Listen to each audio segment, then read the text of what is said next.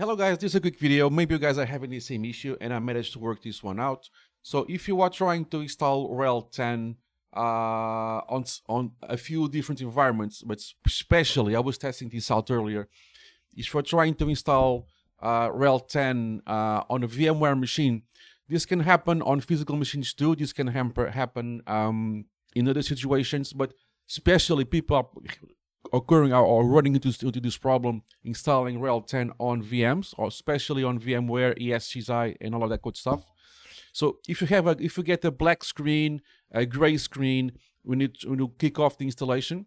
Okay, just reboot the installation, halt here. Okay, halt here, and just highlight the first one, which is the install.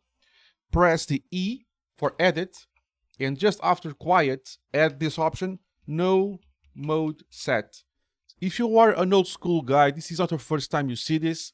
This is about hardware acceleration and blah, blah, blah, blah, blah. So just do this, press Ctrl X to do a boot with these changes.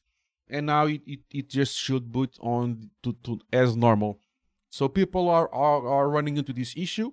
That is, when you try to install RHEL 10, and I think the beta versions did not have this issue. The latest one, the general availability or whatever they call it, are having this issue. So the latest images of RHEL 10 are having this issue. And if you have a black screen or a gray screen or nothing at all, when you try to kick off the start installation as normal, you put the ISO or put the DVD and boot, and you get a gray screen where you should be able to choose your keyboard layout like you're going to see here.